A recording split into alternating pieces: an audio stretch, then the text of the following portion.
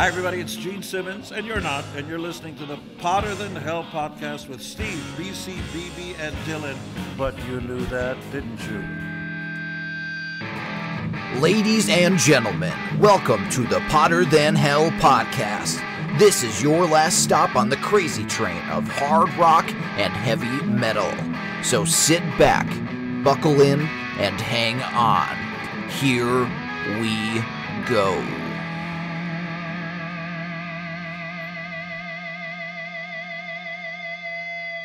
Hey, Potter Than Hellions, welcome back to the Potter Than Hell podcast. This is Steve, your host. I'm joined as always by BC and BB. And our keyboard player tonight is Dylan. And back by popular demand, we have our excellent guest co-host tonight, Mr. Dave Borosky. Thank you so much. Pleasure to be here again. Welcome back. Before we get started, I'm just going to say we're going to do an episode this evening about Ronnie James Dio's guitar players in the Dio band. And back a couple weeks ago or something, there was a little mini debate going on Facebook with some different metal sites and a couple, rockers on there that is Dio a solo artist or is it a band? What do you guys think? What do you think, BB? I'm gonna say solo. I'm gonna say solo just for the fact of it seems like every album there's one guy out, one guy in. He kind of like rotates guys every once in a while. Black Sabbath, he's a band. They're a tight knit group. You know what you're getting. Every once in a while, when you got into the later Dio stuff, you actually had a look. You didn't know who he was playing with. So yeah, I'm definitely gonna go solo. What do you think, Dave? I'm gonna have to say band. I'm gonna have to say it's a piece. He's got a cohesion. He's got a particular set of group of guys that he works with, that he brings in for the sound that he wants. He's eternally booting guys out, bringing them back, working with guys even like your Jeff Pilsons and your Jimmy Baines that he pulls in from. He knows the formula that he wants. He knows the formula that works. It certainly surrounds him. But I'm going to say band. BC. Kind of torn with this one. Caught you off guard, didn't I? They both have. I both agree, both of them. But like you said, they bring people in. A band should be a band. That's how I always look at it. And like every album, granted they still come back. Some of the same players come back later on, but it's always like a shuffle. So I'm going to say solo. Dylan. I think he's a solo artist too, because with a band, like a person on the street, for the most part, like if they're familiar with the music, would be able to say like at least like two definitive members. Whereas Dio, it's the constant changing of the guard, and Dio is the one constant. So I think it's backing him, and he is the artist. Okay, I'm gonna say band. Were you waiting until I said something? No. I was gonna say band all along. I was actually gonna start and say band. I agree because it's not Ronnie James Dio. You know what I mean? It's Dio. It's not. Ronnie James Dio and the whatever. It's not like Slash featuring Miles Kennedy and the Conspirators. It's not Ronnie James Dio featuring Vinny Appice and the whatever.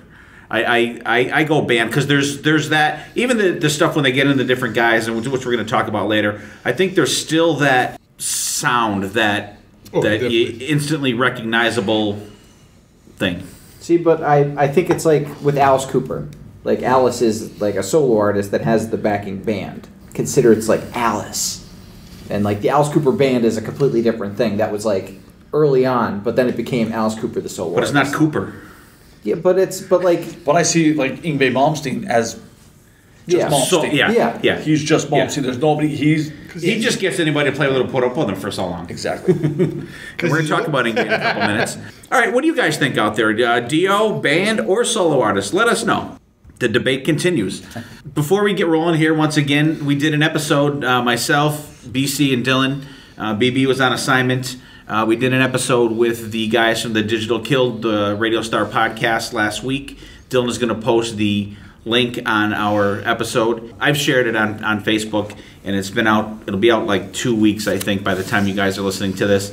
It was a great time. We all picked our, in quotation, scariest songs, and there were some interesting picks there. It wasn't, the Monster Mash and bullshit like that. There was some very interesting picks and a lot of disturbing themes we talked about. You guys are fucked up. A lot of murder. There was I thought I used to like you guys. You guys are really fucked up. That's why he didn't want to be any part of it. That's DC right. kept hitting the murder button quite a bit with his picks. Oh, this one's about murder. This one's about somebody that was murdered, and yeah, fun time. But and I with the thing when we were going to record that was I texted David and I said it's going to be interesting to see what everyone's definition of scary is, because it could be something. Dylan, you could have did something about clowns or something. You know what I mean? Still afraid of Shoot all the clowns. Something like that. But it was definitely an interesting episode. Dylan will post a link on there. I'm also you guys. not afraid of clowns, everybody. Okay. That was just an example. So check that out. It was a good time. It's always great we have those guys on there, and give their podcast a listen after you check us out. Those guys have a lot of interesting things. They're all over the place. They talk about all kinds of different genres of music, not just like we kind of like to keep it in a rock and metal kind of deal, but those guys kind of expand on a ton of different genres of music. All right, that's out of the way, you guys. What are we listening to real quick here, Dylan? I was going through the new music, trying to pin down my list for the end of the year, best albums of the year, and I came across this really awesome album by Ice Nine Kills. They're a metalcore band. They have a lot of screamo in it, so maybe not to everybody's liking at the table. The album is called The Silver Scream, and each song deals with a different horror movie. So the first song is about the Nightmare on Elm Street series, and there's a song about the Friday the 13th series and Saw and Texas Chainsaw Massacre, and it's really cool that they went through this concept to make sure that each song was about a different movie. And actually, the album before it had, I think it was books they were going through, Carrie was one of them. Yeah, so it's a really cool concept. It's definitely making my end of the year list. And they even have little bits of the movie inside the song. So, the Jaws theme pops up a little bit in a different way, and the from Friday the 13th becomes a screamo part in the song. So it's really different and really cool. Ice Nine Kills, The Silver Scream. Cool. BC, how about you? Ace Frehley, Spaceman.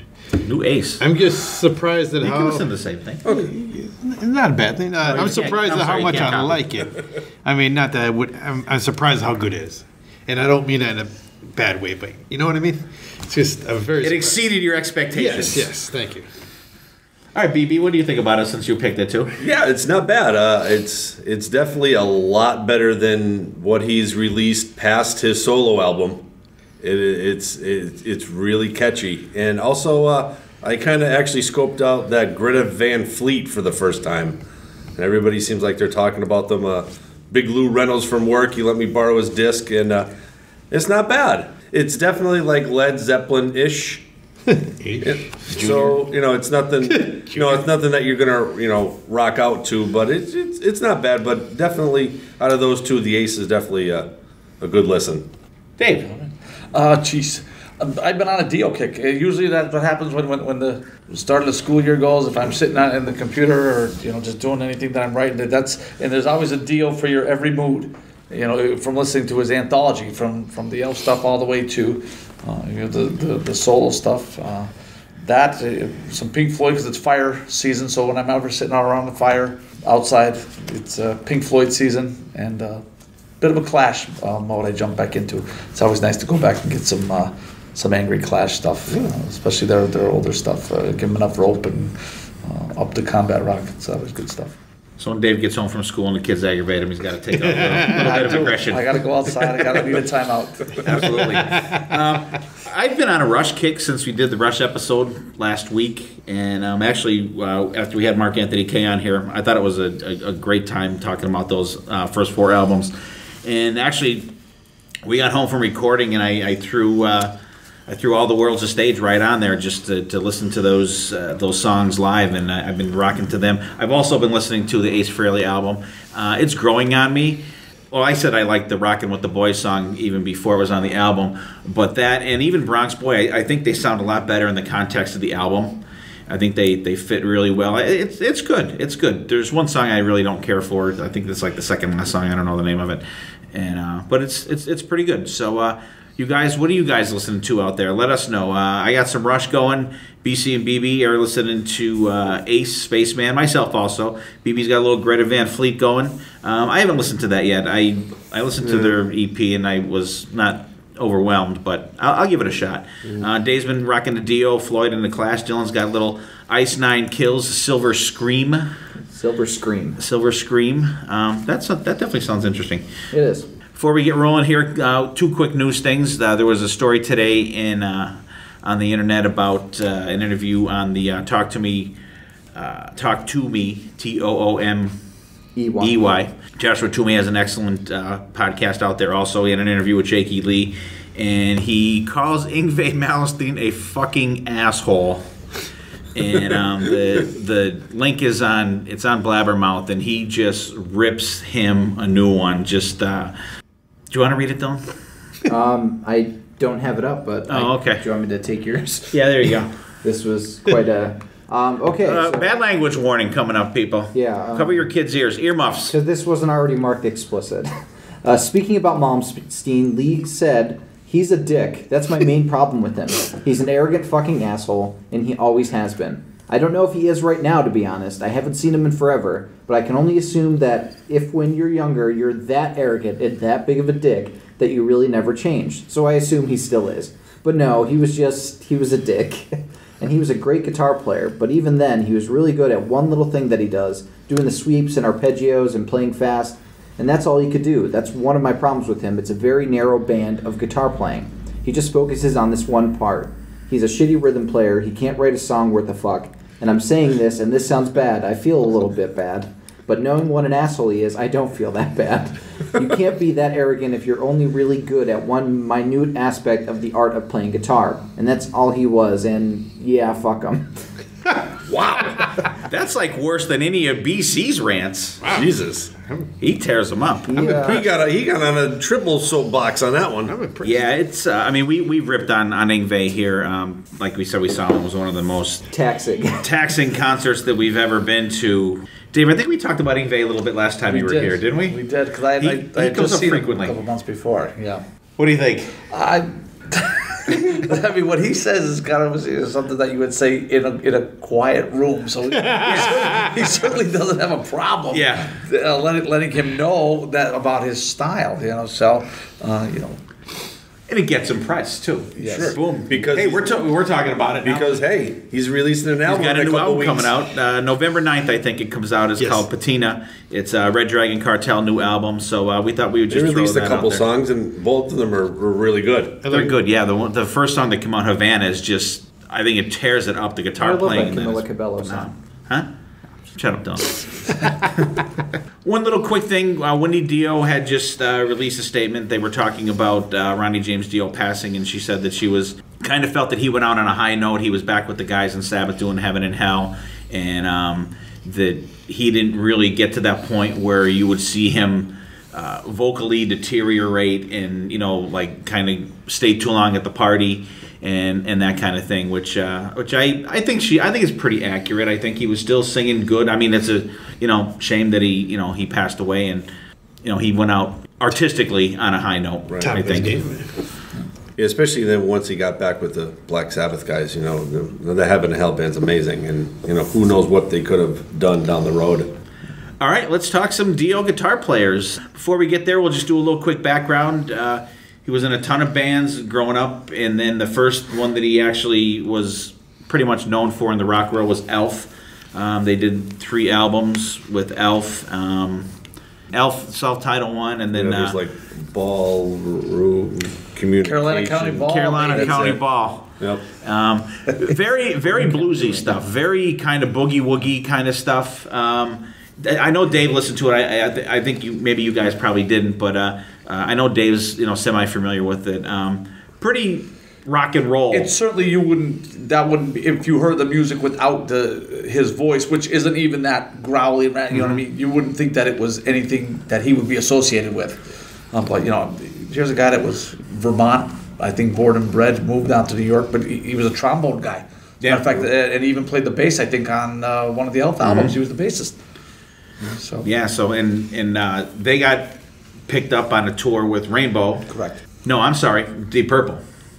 Yes, when Blackmore was. And that's how he hooked up with Richie Blackmore. And then when Richie went off the rails with Rainbow, and so then he picked up Ronnie and I think pretty much the Elf Band, guys from the Elf Band, and then they started Rainbow. And the first Rainbow album, Richie Blackmore's Rainbow, it has some good stuff on it. You could tell they were just kind of feeling their way around. You got Man of the Silver Mountain out of it. Then they put out what I think is their best albums, Rising. Is absolutely amazing. We're not going to get into any details. And then Long Live Rock and Roll, they did a bunch of live stuff. And then they blew apart because we talked about Richie Blackmore and how he was on the Deep Purple episode. And when we get into Dio here, we'll talk about some of the difficulties that he had. So then he goes into Sabbath. So Ozzy leaves Sabbath, or they boot him out, depending on who you ask. And Ronnie comes in, and they do Heaven and Hell, and they do Mob Rules with them, and then Live Evil. And then Live Evil apparently was the last straw. So then Dio strikes out on his own.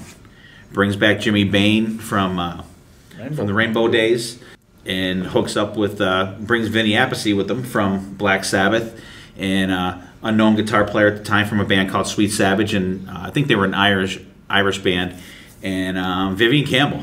Just amazing album. We talked about Holy Diver on the debut albums. BB, give us your Holy Diver Vivian Campbell feel for this here, and we'll just go right around. All right. I think this is a great album, especially coming out of the gates. You have to believe, Dio's going to put up some high quality stuff, just leaving Black Sabbath, and this group that he has is unbelievable, and it shows in the whole album. Holy Diver, it's just a fantastic album, released in 1983, and the songs on it are from front to back. It's just, in my eyes, there's not really a skippable song on this, and it's just a really great way to say, fuck you Black Sabbath, fuck you Rainbow, here you go, I'm gonna put some shit out and hit you with the left and the right, and this is gonna, rock the 80s world with some heavy shit. Oh, I agree. It's actually, I think it's the pinnacle of what he's doing here at that time. I mean, you got Vivian Campbell. I think he's 20 years old, I believe, when he starts. He's really young. But again, Rainbow in the Dark, it's my favorite solo of all time. I think it's just such an appropriate piece. Angry. Even, Shame on the Night, it's so heavy and it's growly. Gypsy, you put that on in the car when you're driving, all of a sudden you're driving 15, 20 miles an hour faster, and you don't know why. Because that was it just screams, especially when it's loud and it's going. It's just a tremendous album. All the way through, I agree with BB from start to finish. There's not a bad song on it. It just kills. I agree with everybody so far. I mean, when I first got this, I was blown away. I think I wore out the cassette tape back in those days. There's not a bad song like BB said, but my favorite is like Straight Through the Heart. Just like, yeah. Many times I threw my couch through my house window because that just gets me pumped up. BC wrecks his house like rock stars wreck hotel rooms. Yeah, and we talked about this, these first three albums on another episode, but just we're kind of reiterating here. I think it's just outstanding. Just coming out of the gate with Stand Up and Shout is just like, that in itself is just a statement. Bang, in your face, hard rocker, and the guitar playing and the solos are just amazing on the whole album, but just listen to the ripping solos on Stand Up and Shout. Just absolutely amazing. Vivian Campbell is just like off the chart on this album. The whole album. My only one is like, I wish Shame on the Night was in a different position on the album. I don't think it was a good finisher ending track. I don't know what else you could throw in there. I think I talked about it on the other episode, but like BC said, I absolutely love Straight Through the Heart. I love how it just kicks in, and it's kind of like just a punch in the gut, how that kicks in. And every time now that I hear Rainbow in the Dark, I hear the solo, I think of Dave Borosky sitting here. Because we talked about that solo like many times, like just conversationally, we'd see each other somewhere, and we would somehow always have a Dio conversation, and it would always circle back to the guitar solo in Rainbow in the Dark. Yeah. But just such a fantastic debut album, and BB, you're absolutely right. That right out of the gate, screw you guys. This is my band, and we're just gonna tear it up. And if you read any of the articles and stuff when they first came out, it's a band, and these guys were just out to kick ass, and I think they did. It's one of the best debut albums out there. It's always talked about in one of the best metal albums on, there's 8,000 lists out there for everything, but whenever there's talk about a metal album, Holy Diver's always talked about. When there's always metal album debut albums, Holy Divers is even further up on the list, I think, of debut albums. And the guitar playing, Vivian Campbell, just his sound. And this was before all the hair metal and shit got started. This was just a great rock, hard metal band. I agree. Go back and listen, for me, when the songs are fading. That's when Vivian Campbell's doing his great work, these chirps and these incredibly intricate pieces as the song's fading and it's almost disappearing. He's doing this fantastic stuff on the guitar that just really, you got to pay attention to it. Absolutely. And I can only imagine just being in the studio, just watching them create this album, just seeing how they all just get together, or even just the first time that they played as a band together, just to practice. Okay, here's what I got, and they just kind of, Dave, you're in a band. Have you had those moments where you bring someone in and you guys play and you're like, yeah, this is often. This is it. Often, and sometimes the different drummers that you have, you give him a look, and if he's smiling or something like that, where it's gelling. So that's when you have that groove, and then it even gets better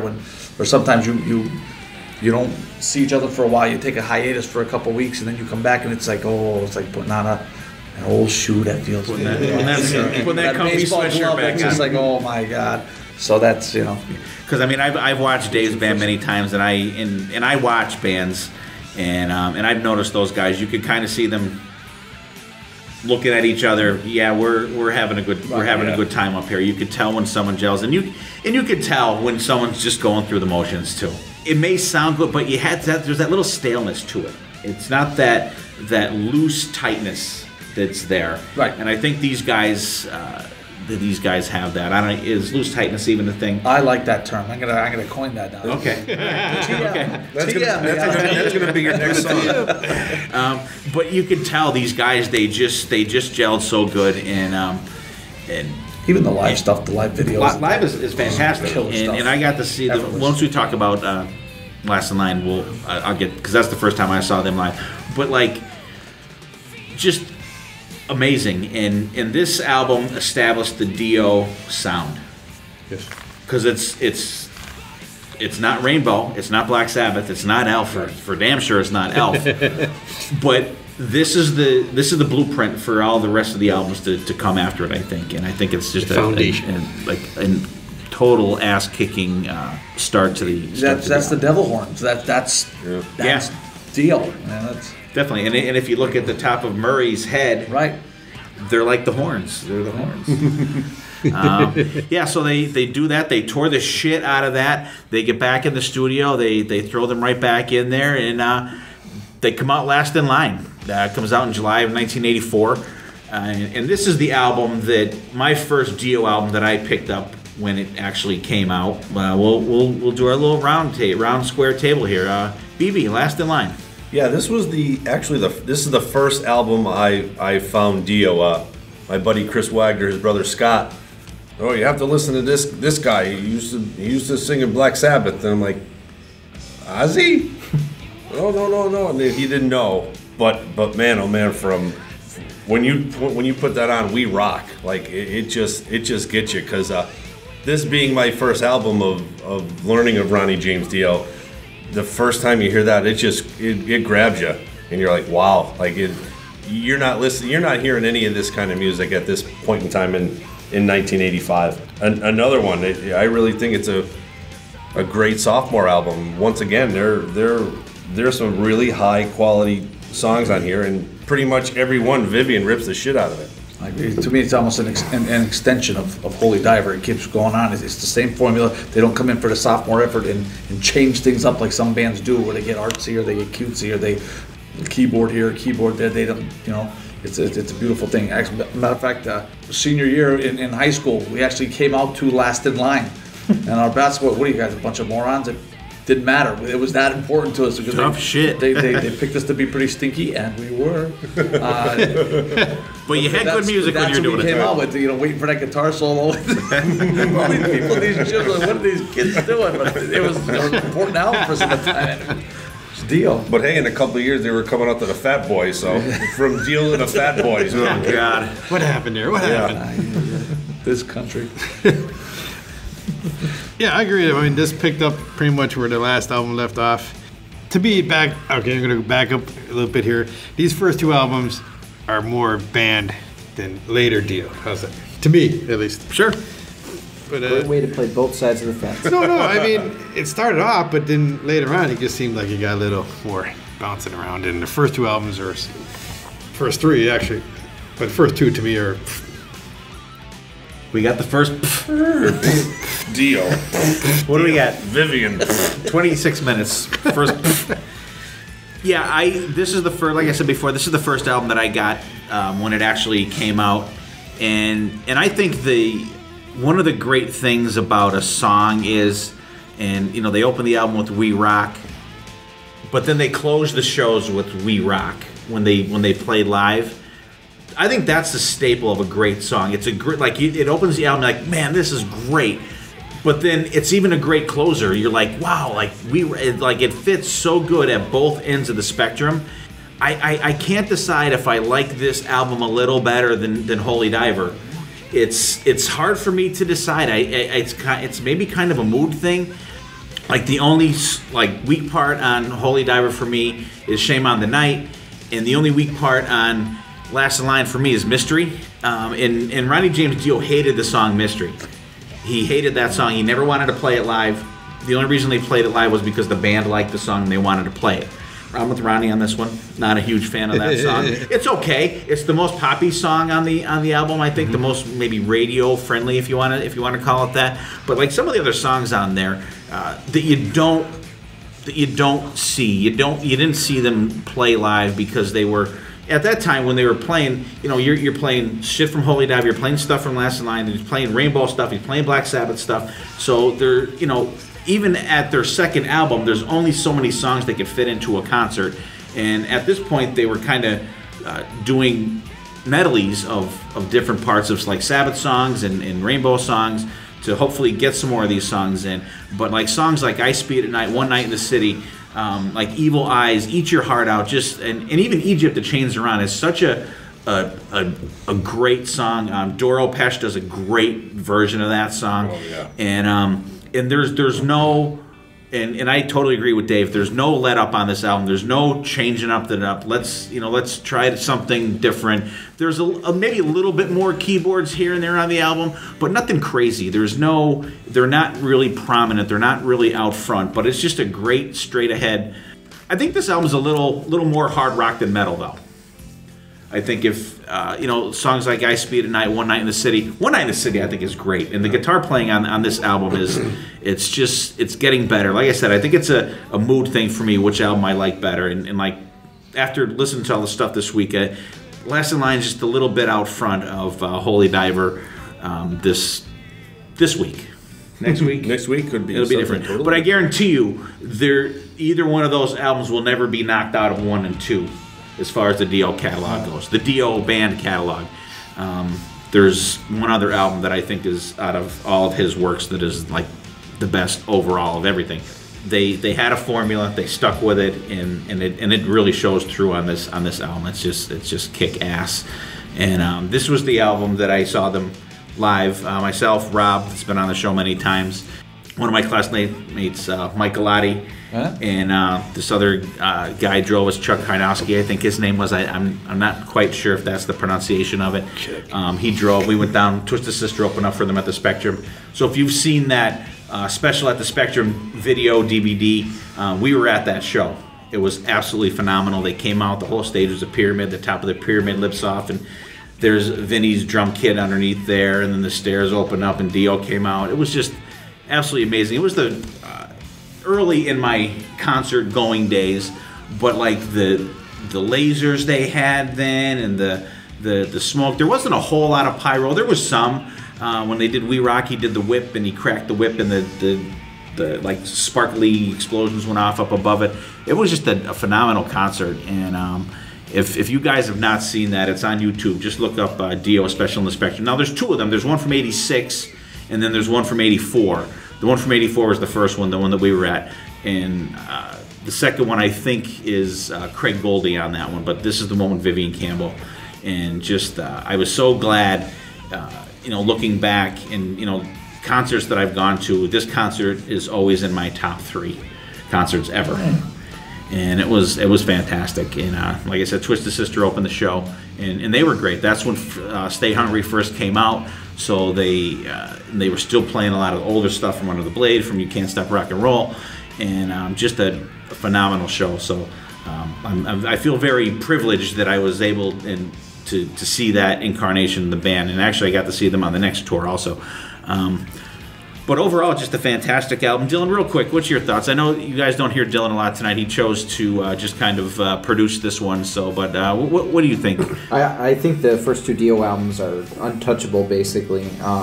They were almost a proof of concept of what Dio could be on his own without Black Sabbath or without Rainbow. And I think he really showed people that were maybe thinking, maybe he's good just like with these other like people to prop him up, but I think he really showed that he is his own entity, and he does rock like the song. So those are definitely the 2 Dio albums that I'll go back to the most, I would say, out of his catalog. All right, cool.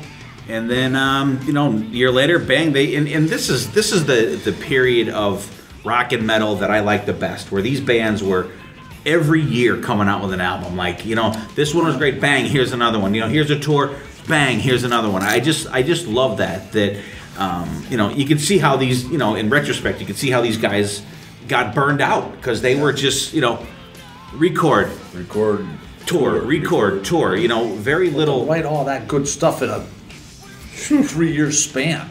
All right. Those out. I mean, he always writes the lyrics and does a lot of the music as well. That's just impressive. Yeah. And like I look at it this way too. Like you hear a lot of, it's said a lot that the band's debut album, they had their whole beginning of their life to write it, and then like 6 months to write, or a couple weeks to write the second one. This isn't that way with this band. No. They only had a couple months to get together, to write, to produce it, and to get it out there. So this band is kind of an anomaly in that sense, where they were pretty much just bang, got together, wrote shit, put it down, and went out. Where other bands that came up through the clubs and everything like that, these guys just started right out. You have a guy that's been in Rainbow and Black Sabbath. You're obviously going to have a little more star power, if you will, to he get stuff out there. Writing machine, because there's only 2 years before Mob Rules and the Holy Diver comes out, right? And he's writing on those as well. He's writing on the Black Sabbath stuff. And even just like to now, you wonder what else is out there. Like lyric books and demos and all that stuff. Right. It's amazing. So they August 15th, I think a very underrated album comes out. Sacred Heart came out in August of 1985. I'll give you my thoughts on this in a minute. BB, what do you think? This has to grow on me. I don't know why. I don't know if my expectations when I went from Last in Line and then backwards, and then this came out. I don't know if my expectations were a little too high. It never really grabbed me like Last in Line and Holy Diver did. But still, Vivian's playing on this. Like I wrote down Another Lie and Just Another Day. Those 2 solos in those songs are just freaking fantastic, and it just really showcases what a great actual guitarist he was back in the day. I agree. I can remember for me getting this. I still have it on cassette, as a matter of fact. I do, but it jumps out with King of Rock and Roll. That just punches you right in the face. And the change for me, maybe where how it has to grow on you, was then Sacred Heart came next, and it was like, keyboards. What the hell is this? Mm-hmm. It was here's the change now. Right. And then even stuff like Hungry for Heaven, I remember hearing it on Rock 107 saying, what the hell is this crap? I couldn't imagine. Like, are we going pop? Are we going mainstream here? Is he changing the formula? Rock and Roll Children, same thing. You got a little bit. It's not that he lost the edge, because you still have another lie and Beat him out. yeah. That just kind of, but it was certainly a little bit of a change from the formula that we were used to hearing. Right. But still a killer album, man. King of Rock and Roll is that's just like Gypsy for me, man. It just takes you.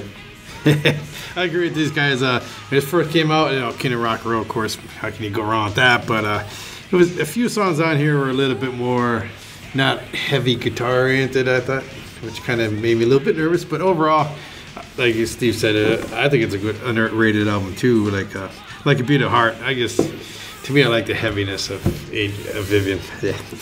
Vivian's playing on all first three albums. I like the heaviness, and then like the solo one too. And then after Dio, he was lost for many years. Yeah, I love the Sacred Heart album. I think it's great.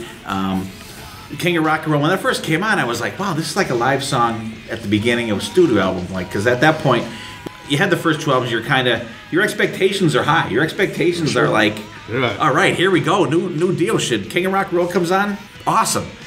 Sacred Heart comes on. I actually fucking love this song. To me, it was like, holy smokes. I do. I don't know why. I know exactly why I like this. I like the song. It's actually one of my favorite Dio songs. When I saw them twice on this tour. I saw them once with Vivian Campbell and the second time with Craig Goldie.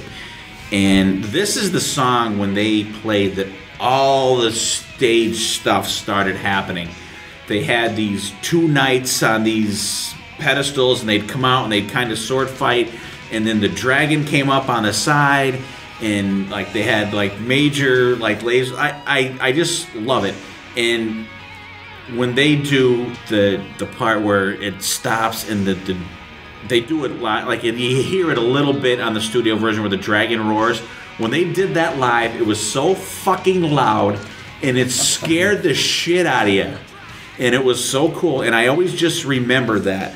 And it was cool too, because I really enjoy the album. Another Lie is good. Rock and Roll Children, I think, is one of Dio's best songs. If you listen to that song, the guitar playing in that song is absolutely phenomenal. Hungry for Heaven, I could if I never heard that song again, I could live the rest of my life and be happy.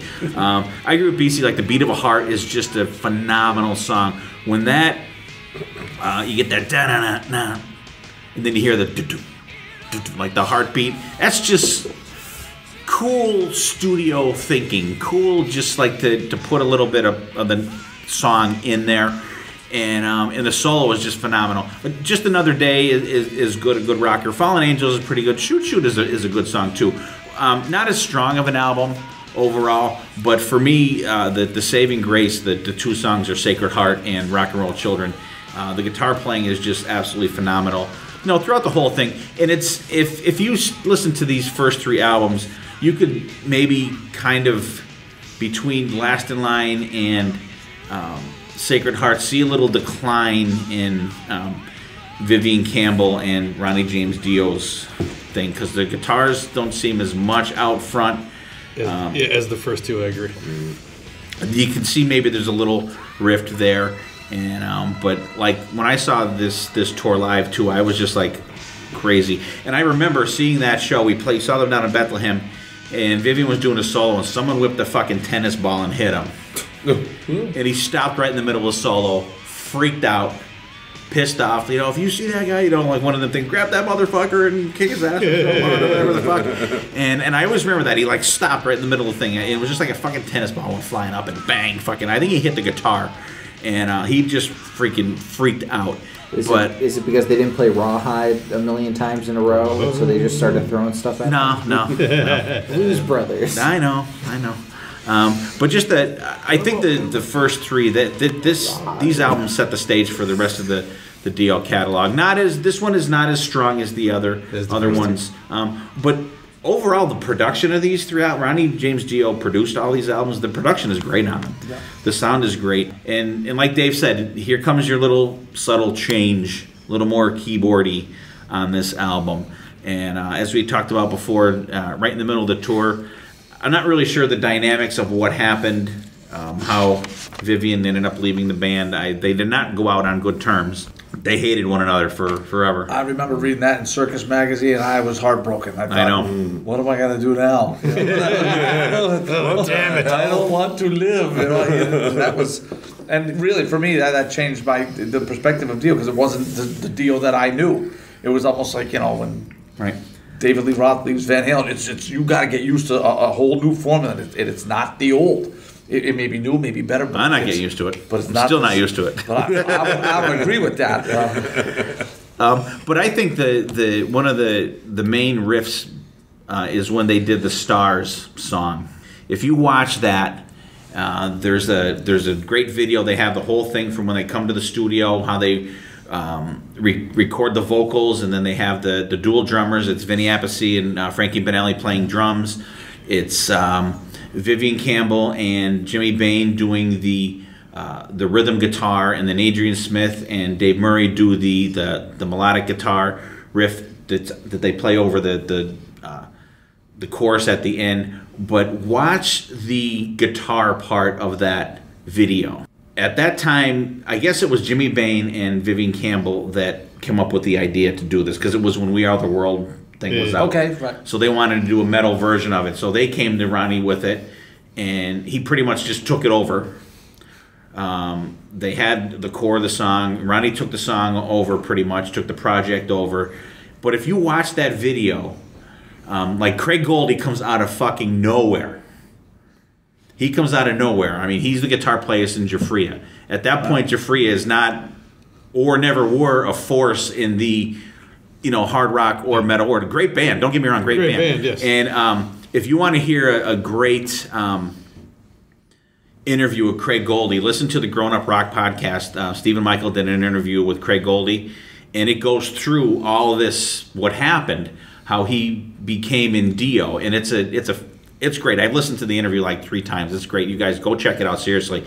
But he goes into like the dynamics of what happened.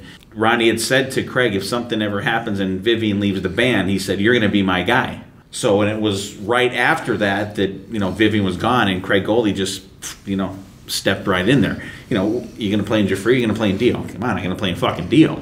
Mm-hmm. Okay. And Craig Goldie, since then, has been his go-to guy. And he was the go-to guy when they did Dream Evil. And actually, Vivian was out of the band. They came out with Intermission, which had some live songs. And it's weird, too, because on the live tracks, it has, it's King of Rock and Roll, Rainbow in the Dark, Sacred Heart. And the Sacred Heart's like a longer version. It's really good. Yeah. And then there's a studio track, Time to Burn, which Craig Goldie plays on.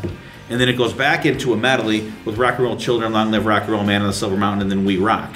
So, and that was, and I remember hearing that was coming out. I'm thinking, oh, cool, Dio live album's coming out. And then it was like an EP. It was like, and then why is there a fucking studio song here? 6 tunes on there? Yeah. 6. And I had the cassette, so I'm like, okay, King of Rock and Roll. I'm like, Time to Burn. I'm like, okay, that's gonna, I never heard of that song, so I'll check it out. And I'm like, it's a studio track. This is like a live thing here. Yeah, you got a live it's not album bad. It's not, it did do I think it was just a thrown together quick song, I think.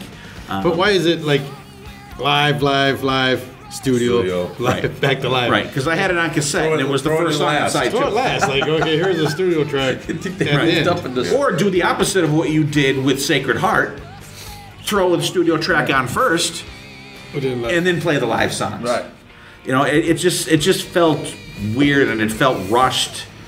And so once they get done with that, they go out, they do another leg of Sacred Heart tour, because I saw them again in Bethlehem with Craig Goldie playing, which was essentially the same show with just a different guy playing guitar, but it was good. You could tell there was a different dynamic on stage, that it was, I don't know if it was relief that Vivian Campbell was gone because of the tensions that were going on. It seemed the more kind of relieved guys playing on stage. It was a great show. I'm surprised you went on that. We went on a bus trip on that. I missed Jimmy DiStefano. If you're ever out there, I was in Keystone. I can remember saying, we're going to see Dio. You want to go? Yes. Then I said, oh, I can't. He's, okay. He never even tried. He never even pushed it. I mean, what were you thinking? I would have fucking hounded you. Honestly. And I said, I'll catch him again. And there was no ever again. Because I never... No. Around the area, you never came around, really. No. After that, we didn't see him till Angry Machines. Yeah. He never came around. And that was By in the time 90s, you know? But great show. They go back in the studio, and July they release Dream Evil. What do you think about Dream Evil, BB? What do you got for us? Are you dreaming evil on that? Sometimes, like kicking BC's ass, but Well, that's not evil. That's just fun. Dream Evil. And now you got Goldie in the band. First song, Night People. Solo. I think it's a great opening solo. It's really fast. It's definitely not Vivian Campbell. You know it's a different player. It's not bad. And once again, you almost try to put the rest of these albums up to the first two. At least that's kind of what in my mind works. Another great solo from Dream Evil, Sunset Superman. Another and even you can see Goldie's influence because Overlove is kind of, it starts like it's a little bluesy-ish.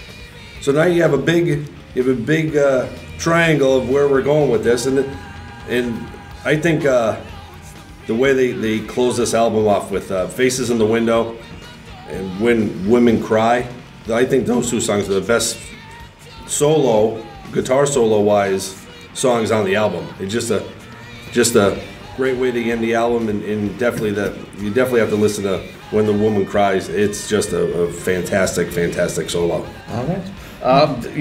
It was a change for me too. Again, it's not the same formula. He comes out with Night People. It's that same punch in the face. Dio always starts off the album with that punch in the face. And I wasn't impressed with it. I remember first hearing it, and I kind of dismissed it. But the song that really hooked me on was Overlove. That guitar work on Overlove is just killer. All of a sudden you're thinking, hey, this guy's not Vivian Campbell, but man, he can play. He can play. He's fantastic. And he ends up really fitting in. And then really for me with Goldie, after he leaves and then he doesn't come back to Magica, when you hear Magica, it's like, oh, that's what it has been missing. There's the missing formula right there. If it wasn't Vivian Campbell, it has to be Goldie because he kicks it. Going back to this album, I was like a jaded lover.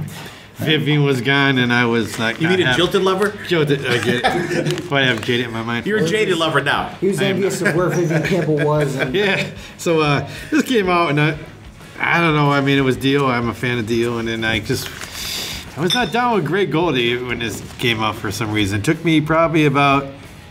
I say a good 8 to 10 years before I opened and loved before this. you album. embraced it. Until I embraced this album, it took me a good 10 years to come back around to it. Because, you figure this came out in 87, and by then music was starting to fucking, there was so much to listen to you could have possibly. And I kind of drifted away from probably Dio these next two releases. But I came back, and this album's really grown on me. And when, like you said, sit down, listen to it, open your mind. Okay, it's not Vivian, but Greg is growing on me after. It was easy to dismiss.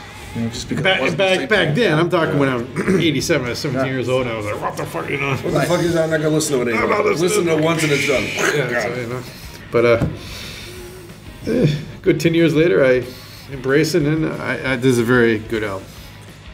Yeah, I remember picking this up, and you're looking at the cover, and you're like, oh, it's kind of cool, and you throw it in. I think I had it on cassette. So no, actually, I'm sorry. I think I bought this on CD. Now that I think about it. So you're transitioning away from vinyl at this point, 86, 87. You were hot shit, 87. I know, man. You had a fucking CD, man. You were like, holy shit. You went from this to this. Yeah. So, but I remember listening to it, and I'm like. It starts out with that keyword. Dun, dun. As soon as I heard the keyword, I'm like, this is going to suck. That was my, as quick as that little jingle is on the beginning of that song, I'm like, this is going to blow, totally suck.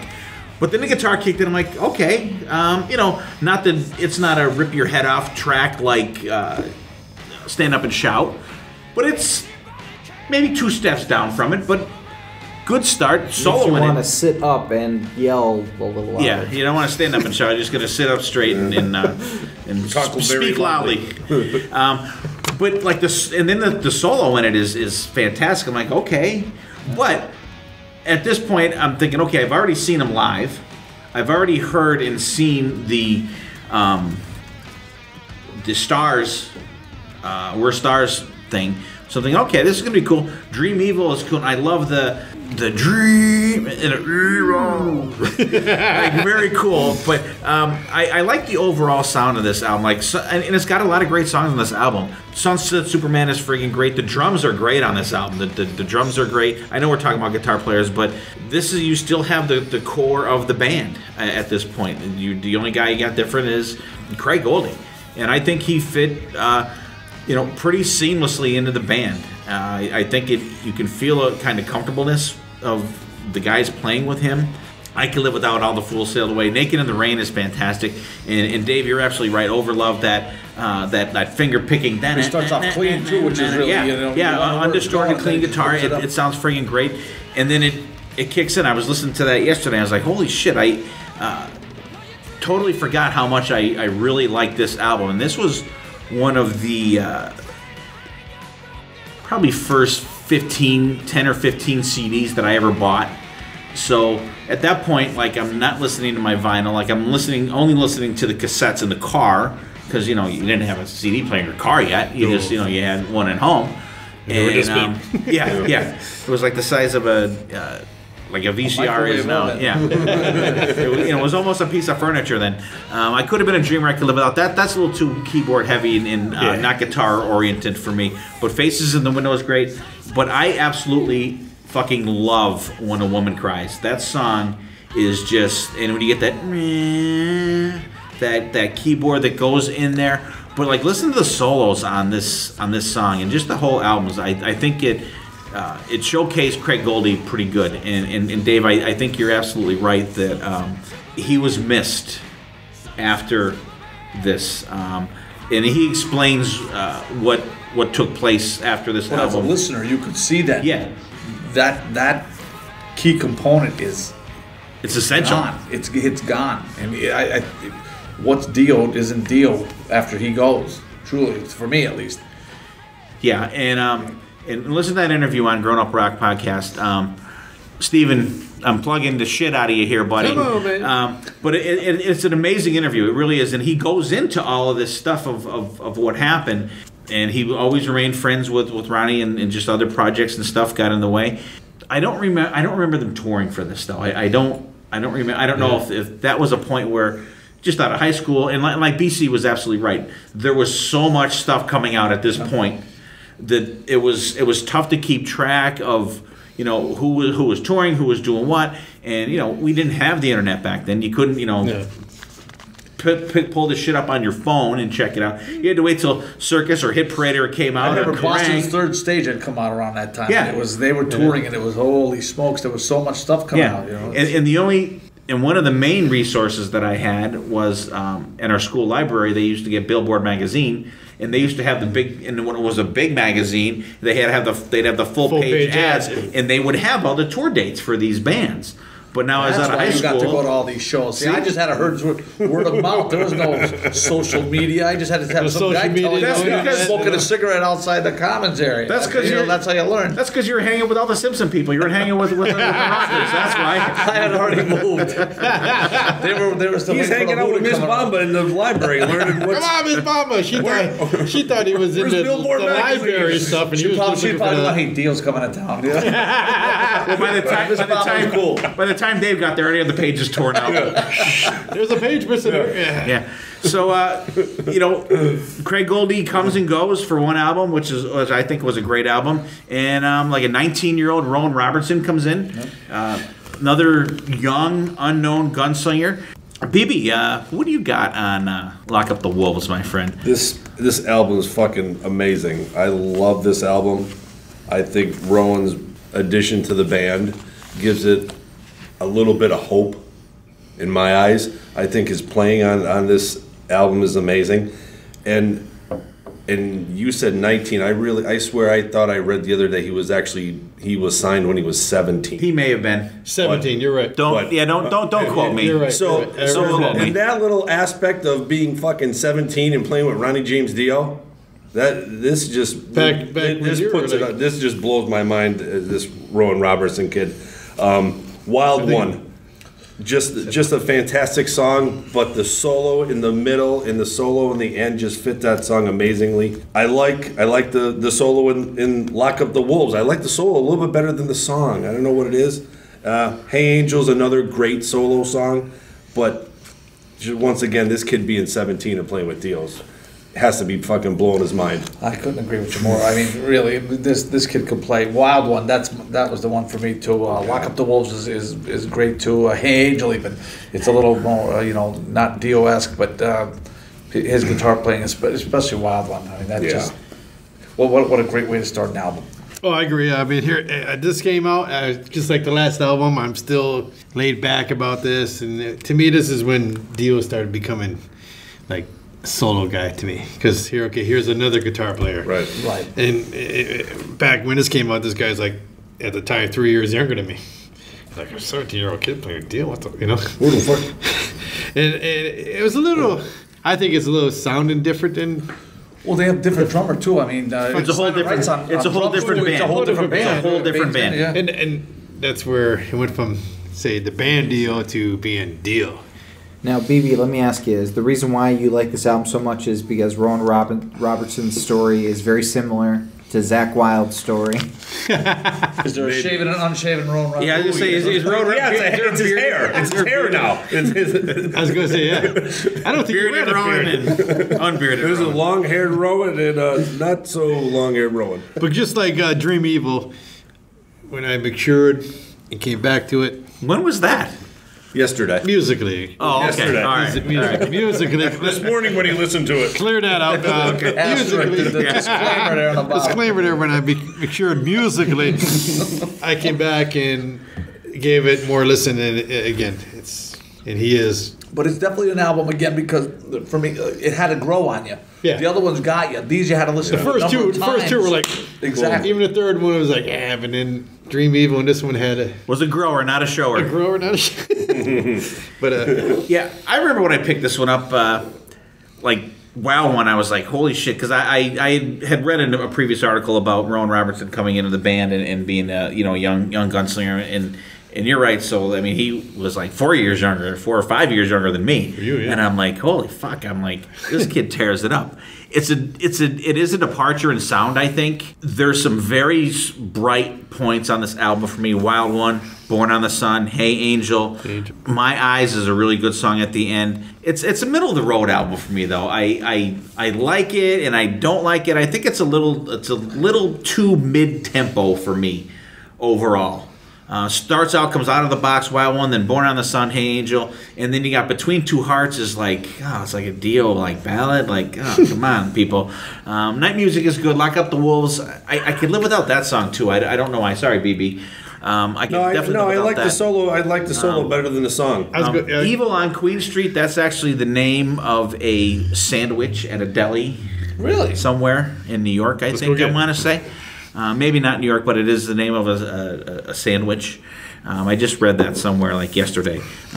Twisted, Why Are They Watching? It's a middle of the road album for me. I really love the beginning of the album. It comes out like gangbusters, and I love Rowan's tone though. I think he sounds really good, and I don't know what happened with him either. Like what took place if they felt the album didn't do so good. We're gonna.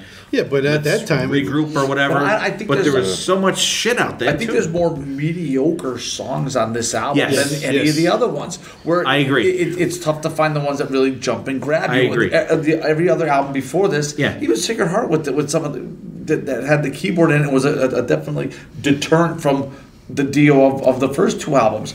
Those songs grabbed you. I mean, even Don't Talk to Strangers, man. In the time frame that this came out, music is getting overloaded to me. Every band was getting signed. I mean, you had to look and you had to hit. You're being signed, and this is when it was killing itself. This is the See, but this was metal without the hair. For me, there wasn't that hair metal and all the makeup and shit that I didn't particularly care for. Well, I don't think you have the hooks on this album as much either. Right.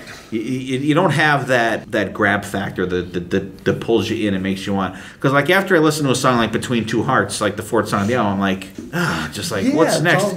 You know what I mean? Like I need something to keep my interest. And I remember listening to this in prep for this, and I like the album. I do, but it's and if you're looking at very music middle of the road credit, for me. Roberts is getting a lot of the music credits on these too, so absolutely. maybe that's why, because maybe it probably wasn't.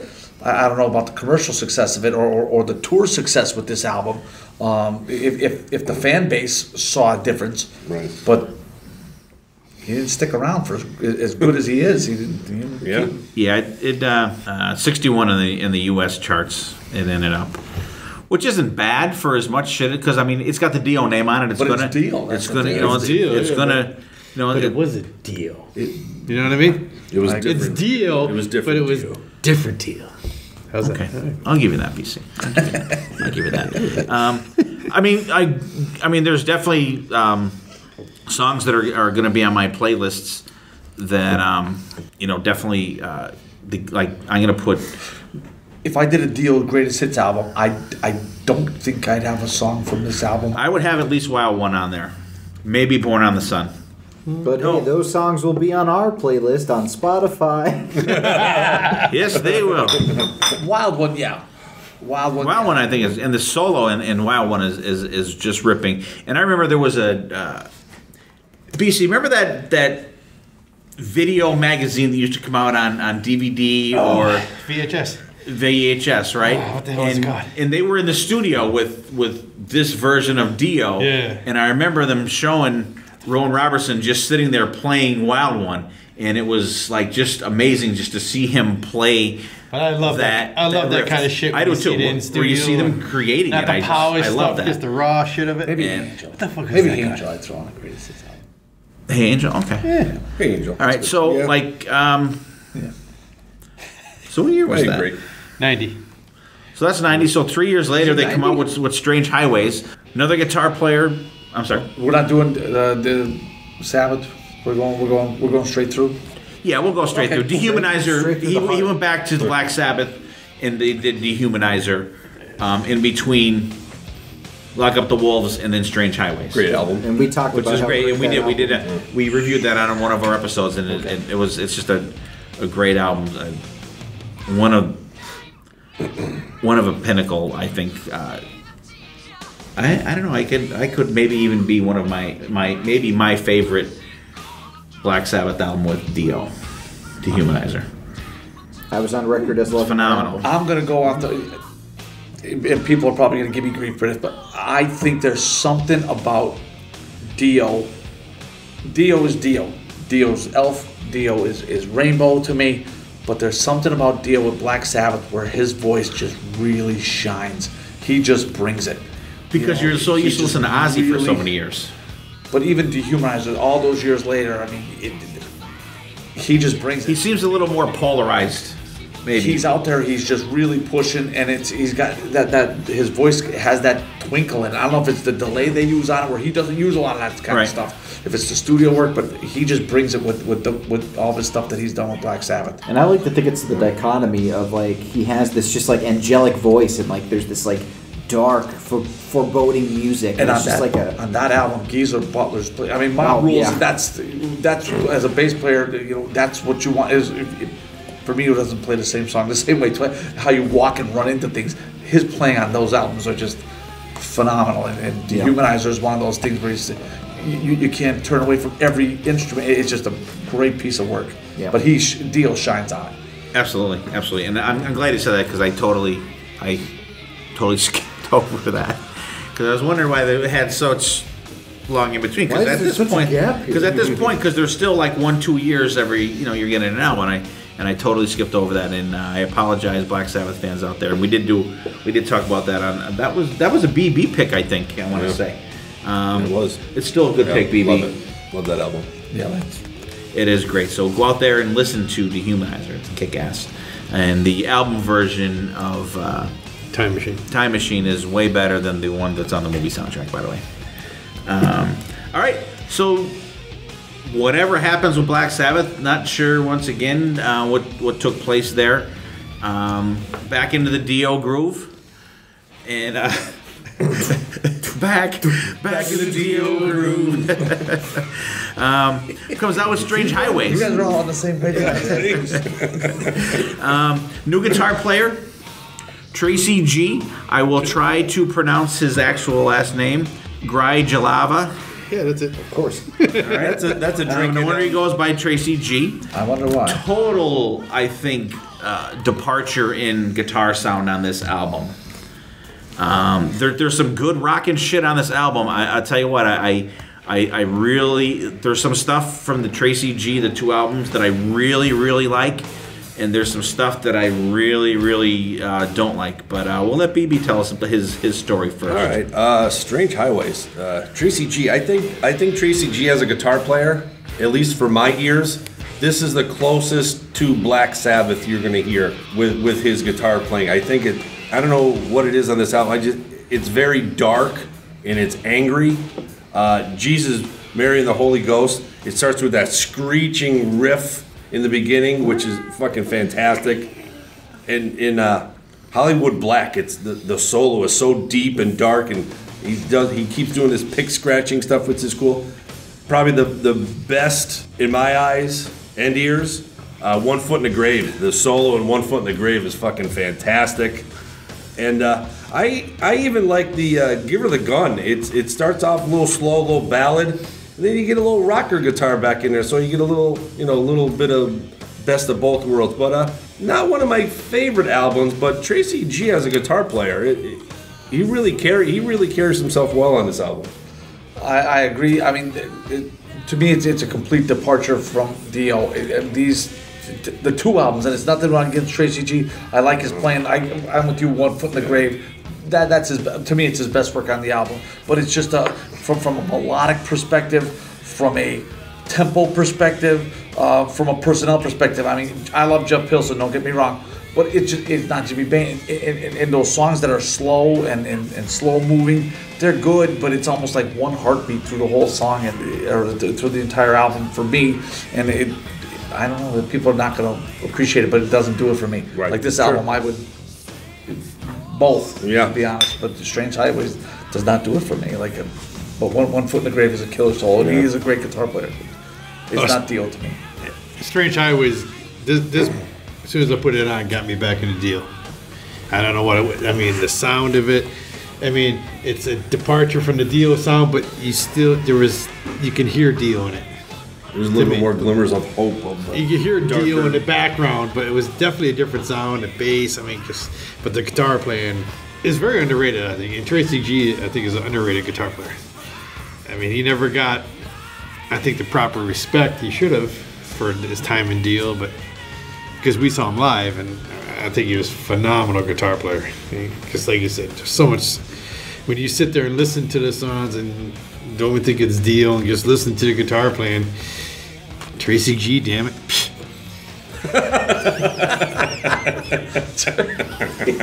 You gotta. I enjoy this album. I think it's got some rockin' stuff on there, and it's got some songs that are kind of a departure from how a Dio song actually comes out. And I just hate like the last 2 albums, like Lock Up the Wolves and Strange Highways. The title tracks are, without a doubt, in my mind, the worst 2 tracks on both of those albums are the title tracks. I think they're horrible. Strange Highways is just, it's too, strange of a song. I don't like it. I don't get that song. Hollywood Black is good. Evolution is good. 1 Foot in the Grave is fantastic. Give Her the Gun I could definitely live without. Here's to You. Reminds me of a Budweiser commercial. Yeah. It really does. I always think Budweiser when I hear that song.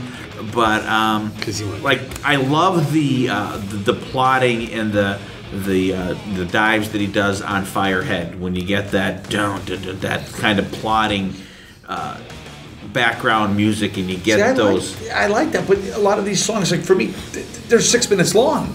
It is a long album. It's like it's incredibly long. He has to have 3, 4, 5, 6 songs on this album that are 5 minutes 4.5 to 6 minutes plus with that driving tone. Yeah, it's like Strange Highways which is different for me. Is the longest song on there, and I just that's one that I would just it's a long hit the skip intro. button. It's a long Yeah.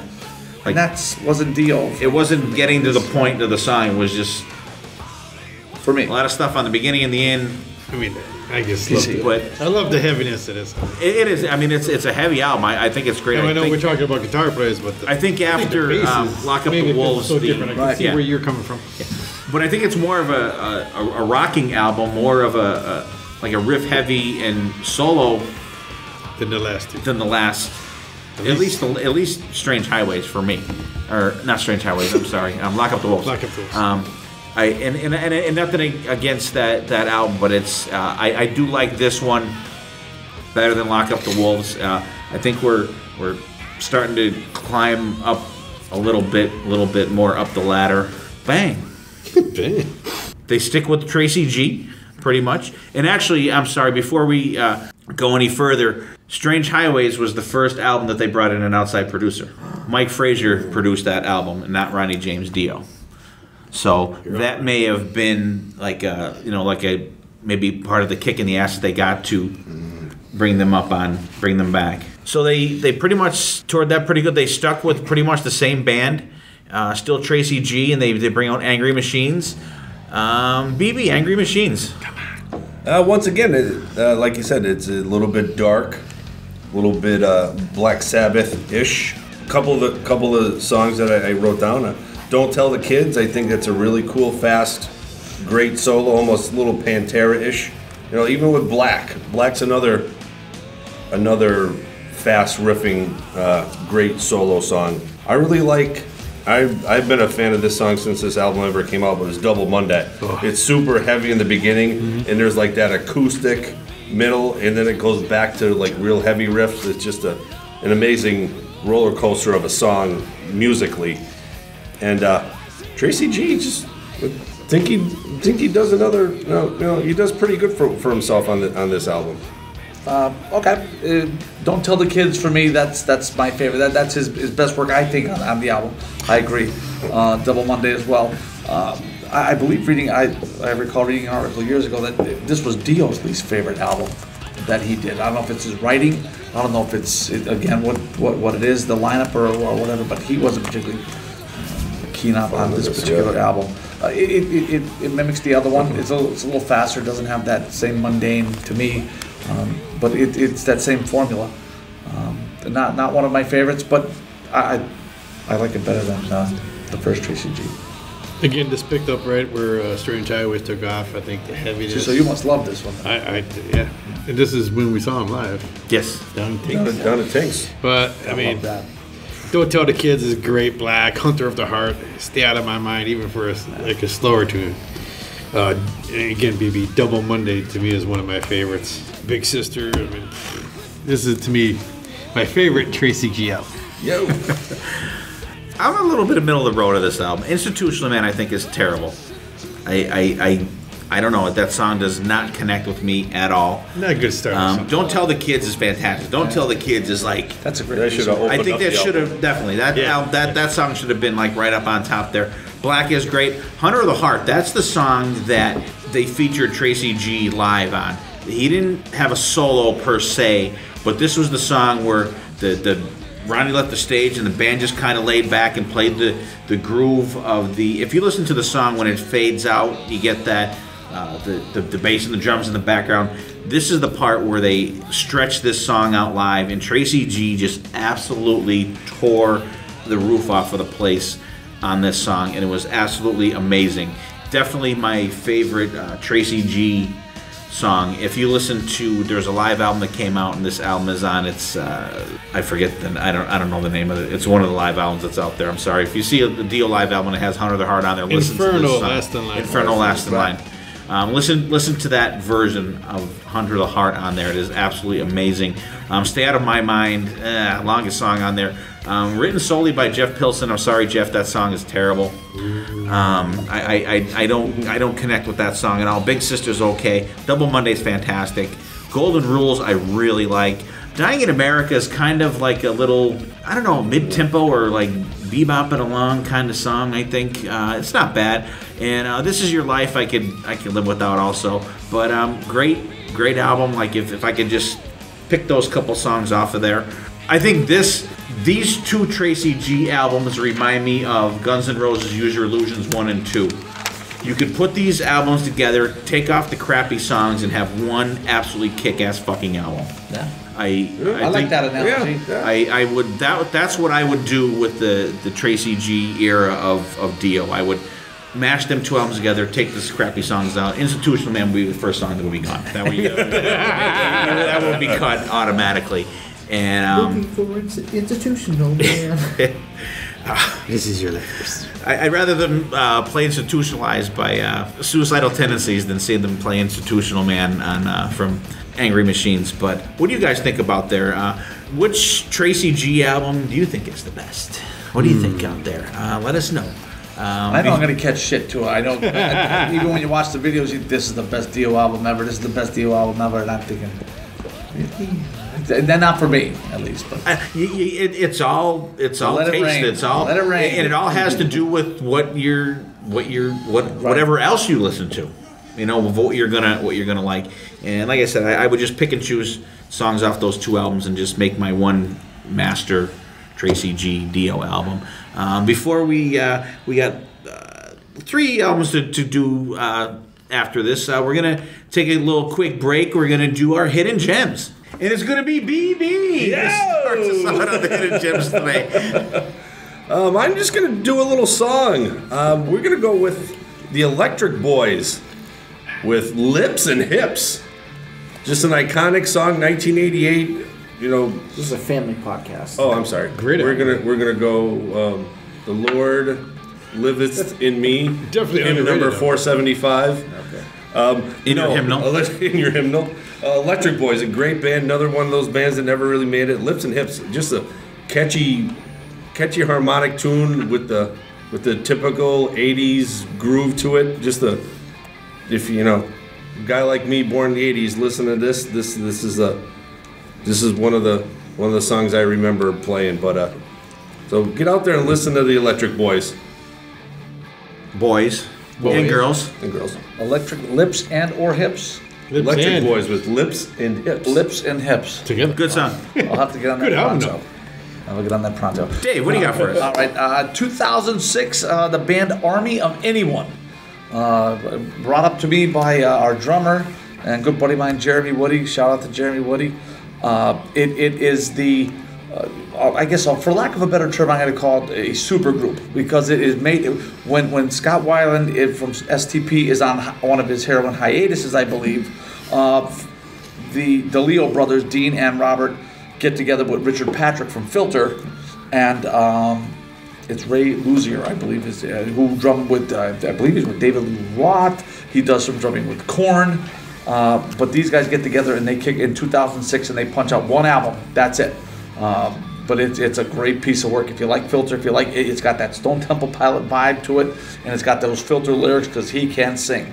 It's a really nice piece of work. It's one shot. They talked about getting back together in 2014. It didn't happen, but it's a great listen. I mean, from start to finish, there's not a bad song. If you like STP, they're worth a listen, without a doubt. Army of Anyone. Yes. What about the new STP? What do you think of that singer?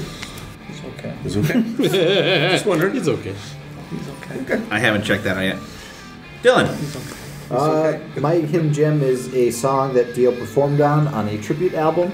It was off of Humanary Stew, a tribute to Alice Cooper, and he performs "Welcome to My Nightmare" with Bruce Kulick. Is it Bruce or Bob that performs on it? Bob. It's Mr. Yeah, it's Bob. It's Bob Kulick. Mr. Kulick. Who else is on there? Steve Lukather's on there. Steve Lukather, yep. Phil Sassoon, Brent Castillo, and Paul Taylor. It's a really cool version. I mean, Dio singing anything, you know it's going to be good. Sure. So it's cool to hear him do the theatricality of "Welcome to My Nightmare," and the rest of the album's really good too. There's a cool version of "School's Out" that Dave Mustaine sings. Roger Daltrey does an awesome version of "No More Mr. Nice Guy," and I'm a huge Who fan, so that was great. But yeah, that's a great tribute album, and we're talking about Dio guitar players, and Steve Lukather absolutely is amazing on the solo on that song. And I talked about last episode, I think I talked about listening to his audiobook. And I just finished it up. It is amazing. It's called The Gospel According to Luke. What an amazing career this guy has had. He has played with everybody. He's played with all the original living Beatles at the time. George Harrison has since passed away. But just an amazing, amazing career. You guys, if you like good, rock stories and you want to hear a lot of cool names and some crazy, crazy shit, read this book. I totally recommend the audiobook over the book because it's him narrating it, and it's just like a guy bullshit with you in a bar. It's fucking amazing. Okay, sorry, hijack your pick, Don. PC, what do you got? I'm gonna go with the promotional ad here for my boys. I'm an 80s music lover, and here's a melodic band from the 80s, Roxanne, with their debut album was cranking great, and then they kind of disappeared due to lack of label, but they're back in 2018 with a brand new album coming out tomorrow or a week, whatever it may be. Radio Silence. Just here's a good band that got lost in the shuffle back in the day, and overall just good classic AOR rock.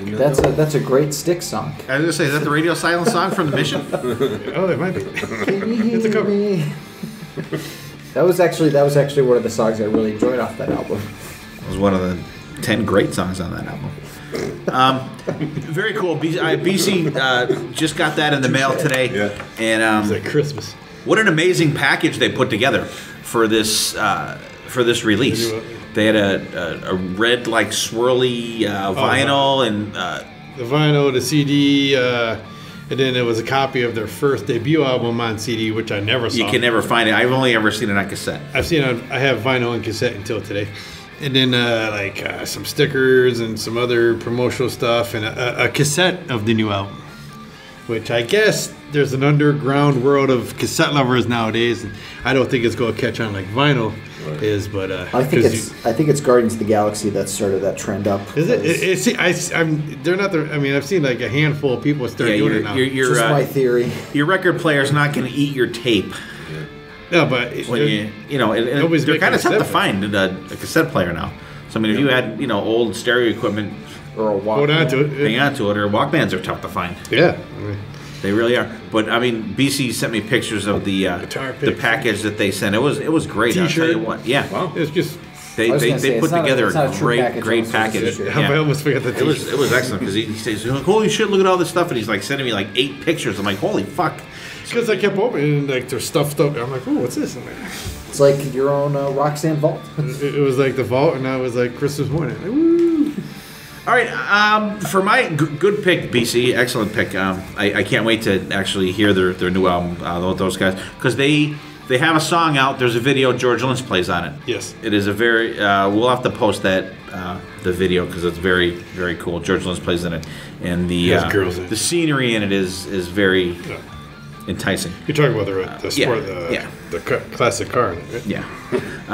My pick. I'm going to stick. This is going to be a song.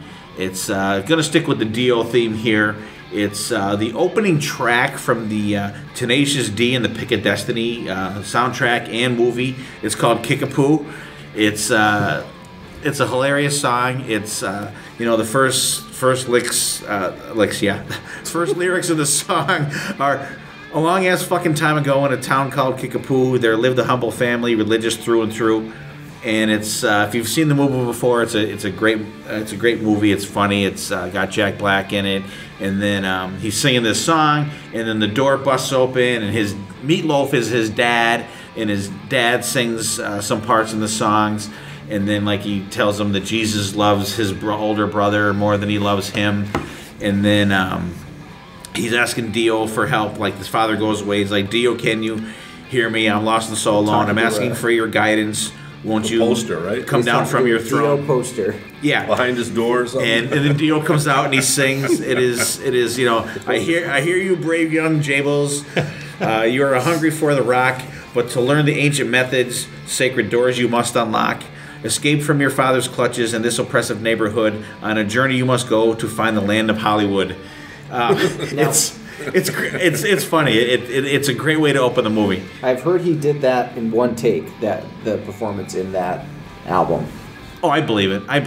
And hey, you can't go wrong in a movie. You know, the first 4 minutes of the movie, you got Dio in it. Yep. And they had originally on their first album had a song about Dio. Granted, it was about like, hey Dio, maybe you should stop because you're getting really old now. But they eventually managed to snag the man himself for their hit movie. Well, it wasn't really a hit movie. It was actually kind of not a hit, but it's a good underground movie, good like cult movie if you want to put it in that kind of light. And that came out in 2006, by the way. So there's our hidden gems, you guys. I hope you guys are checking this stuff out. We got Kickapoo for me. We have Roxanne for BC, Electric Boys, All Hips and Lips, and we got Welcome to My Nightmare from the Dio tribute album, Humanary Stew, with Dio doing Welcome to My Nightmare with the awesome Steve Lukather on good lead guitar on that one. And we have Dave's pick, which is cool, which is actually very interesting to me, which I'm going to check out. It's called Army of Anyone, and it's got guys from Filter. It's got Scott Wayland in it, and we will definitely have to check it out. We'll post something from these guys, and I hope you guys enjoy them. And we'll zip right back into the Dio world. They came out in 1998 with the Inferno Last in Live album with Tracy G, and that kind of put an exclamation point on that period of the band. And then they moved on with Dio's pretty much first concept album called Magica. I'm not going to go into the story. It's kind of weird. Listen to it. Yeah, you could actually listen to 14. it. Yeah, it reminds me of like the story of where Murray comes from. You know what I mean? Like if you read his thing of where how he comes and he's the only guy that it has that bizarre twist. It does. It's interesting. It's interesting. But and he comes out with Magica, and we have the return of Craig Goldie. Comes back into it. Magica, BB. I don't know why there's so much hatred for this album, because it's not bad. I really like the guitar in orchestra in like the Magica theme. Fever, Dreams, and Turn to Stone. There's some great guitar parts in there, and it almost mimics.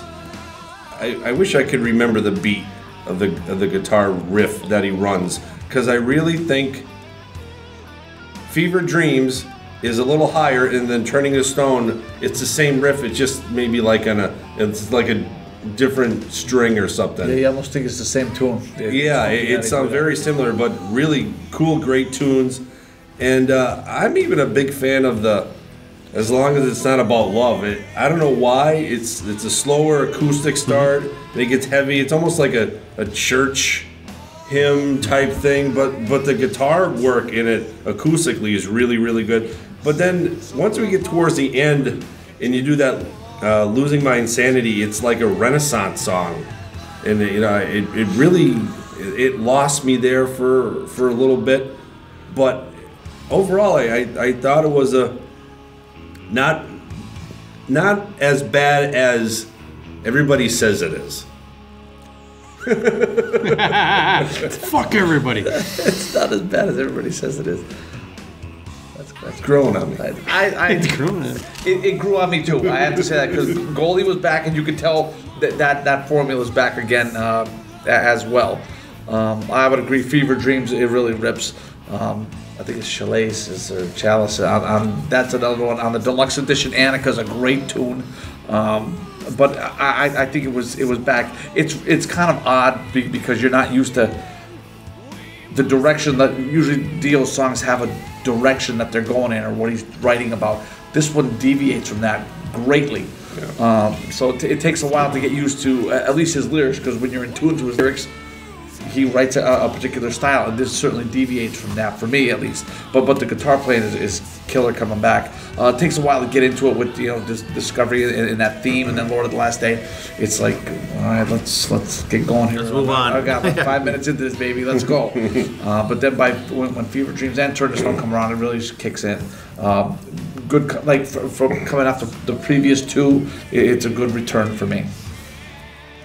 I agree with Dave here. I mean, here it is. The Goldie's back in the band. There's a lot of hype about this album, and like I said, the first three ones are a little And then it kicks into Fever Dreams, Turn to Stone, Feed My Head, and I was like, all right, I'm liking this. And there's a few spots out there that kind of lose me a little bit, but overall, I like this album, even when they talk about it in the story at the very end of. I was kind of as the BB's thinking was like Magica, like, and I still blame Kiss for this shit. Like with fucking concept albums, The Elder still has me ruined for the initial. As soon as I hear concept album, I'm like, fuck. Get nervous. But like a lot of good concept albums, musically and or lyrically, theme wise or whatever. This is good. Like you said, the first couple, I love the Magica theme. It reminds me of like TSO kind of, definitely something like that. Which I like that stuff. Nightwish, if you will, guys. BC kind of gives me that little bit of that vibe. But then when you hit like Fever Dreams, like Lord of the Last Day is you're picking up a little bit, not a whole lot. But then once you hit Fever Dreams and Turn to Stone, Feed My Head. Like Ariel is great, and that's the longest song on the album. That's like 7 minutes and 25. But Chalice is great as long as it's not about love. Sorry, BB, I can live without that one. Losing My Insanity, that kind of loses me too. Otherworld is good. The reprise of Magic is good, and Lord of the Last Day reprise is good. And actually, if you listen to the story on the version of it where Dio's, it's cool to hear the man talk. Yep. Yeah. His voice, even in really concert, is. because he doesn't sound like what he would sing like. That's you can really, you just kind of, he's got like a soothing speaking voice. Yeah. He really does.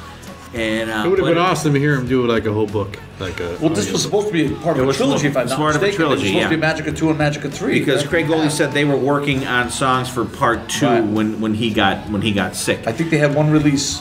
They had one or two songs like Electra, like, I think is it. Yeah, Electra, and there was something else too that was they had in the works. At least the basic tracks of the songs. That's a shame. And it would have been cool to see where they went with that, musically and story wise. But guitar wise on this album, I think you have that. Okay, here's that back. That just gives another testament to the man. You're back. Yeah. He's doing other things in between writing that trilogy. And he still comes back, moving, and you have that bang. You're right back in there. And I have newfound respect for Craig Goldie. Not that I disrespected him at all, but once you delve into these songs more and listen to the different styles of these guys, and I think Craig Goldie is as close as you're going to get to the original guitar sound of Dio. But Magic is it's a misunderstood album. I think it's a misunderstood album. Then the computer talking, I didn't. Yeah, I can live without that shit too. That didn't really grab me either. It's distracting. There's so many. It's distracting. Hidden concept thing. Hidden gems in that album. Like you said. I think the concept thing, people get nervous around that. Right. Yeah, as soon as you hear that, you're kind of like, yeah. And Jimmy Bain's back on this album, too. Yeah. That's a nice thing. They get done with that. Once again, Craig Goldie is off doing, whatever, another, 2-year in-between albums. And they come out with Killing the Dragon. I'll say my piece when it's my turn, because I definitely got something to say about this album. Go ahead, BB. Okay, well then the way you sold that, you're gonna fall off your chair, because I think this, in the Dio catalog, this is the third best album. Yeah. This fucking album, to me, Doug Aldridge brings such a great addition to this band. His guitar sound with his, I believe he plays a Gibson, I believe. He plays a Les Paul. Les Paul. Let me tell you, that sound, every song on this album is fucking amazing. Doug Aldridge is an all-star on this album, and I don't know if this kind of catapulted his career, because I don't know if this is his He was in first Burning album. Rain before this. Oh, that's right. Which is a phenomenal band. But this is just another notch in his belt, because the songs that are on this album are just tear it up, fucking amazing. It starts with Killing the Dragon. Right out of the gate, it's such a great high pitched solo, and then Another Along Came a Spider. Fucking great fast riff, great tone to his solo. And then Better in the Dark. It brings me back to the first two albums with a little bit better riff in it. And then even Rock and Roll. He brings a controlled solo. It's just smooth. It flows smooth right through the song. There's nothing crazy and bending strings. He just shows you. Here, I'm just gonna go nice and slow on this one and just cruise up the countryside and just play these riffs. But yeah, like I said before, this fucking album is fucking amazing. All right, I agree with you. For me, wow. This is the first album for me personally that since Vivian Campbell leaves, it doesn't take 9 times to listen to the album for it to grab you and pull you in, like the Dio of old. Killing the Dragon is just rips. That's my favorite on there. Doug Aldrich, even though he's not on any of the other lineups, he brings it, and he sounds like he should be in Dio, the band. Yeah. Well, the band Dio, not the solo artist Dio, but now all of a sudden he's bringing it. Again, Rock and Roll, Better in the Dark. Even Throwaway Children. It's an album that you didn't have to listen to again for me 5-6 times to say, yeah, this is kind of growing on me. It gets you right from the beginning, and it's Killing the Dragon that pulls you in for me. This episode is about Dio Guitarist, and next to Vivian, Doug Aldrich to me is, there's another. But like Steve said, Doug Aldrich was in Burning Rain, which was a phenomenal band. Even before that, a band Lion that released 2 phenomenal albums. Check that out, guys. And here's a guy that is a god on a guitar. I think no matter who he plays with, he just fits in with them too. He's such a phenomenal player in my mind. And like you said, every song on this is like boom, boom. This album made me forget about Greg Goldie and Tracy G. Okay. I remember when this came out, BC calls me up. He's like, "We're gonna go for a ride." Pulls up in front of the house. I jump in. He says, "Fucking listen to this." Killing the Dragon comes on. I'm like, "Who the fuck is this?" And then as soon as Dio starts, I'm like, "Holy shit, this is gonna fucking kick ass." And top to bottom, amazing album. Amazing album. Doug Aldrich, and we were very familiar with Burning Rain before this came out. And I said to him, I said, "Who's the guitar player?" He said, "Doug Aldrich." I'm like, the dude from Burning Rain. He's like, "Yeah." I'm like, holy fuck. Finally, this guy, in the Burning Rain stuff is phenomenal. Dave, I'll have to check those guys out. I'm going to have to. I know we worked with Whitesnake, I believe. But he was in Whitesnake right after these guys. And he's actually currently in the Dead Daisies, which I'm going to be seeing. Correct. Next You'll week have to let me in on the Kiss Cruise, which I'll have already seen him by the time you guys are listening to this. You'll have to go live. Yep. Yeah. But Doug Aldrich is amazing, super cool guy. And you look at this guy on stage, this guy is rock star on stage. I always said that when Robert Mason is singing, that guy's rock and roll. You could see there's a rock star, this guy. When you see Doug Aldrich up on stage, whether it be with Dio or Whitesnake or Burning Rain, I've never seen him with Burning Rain, but I've seen him with the other bands, or Dead Daisies.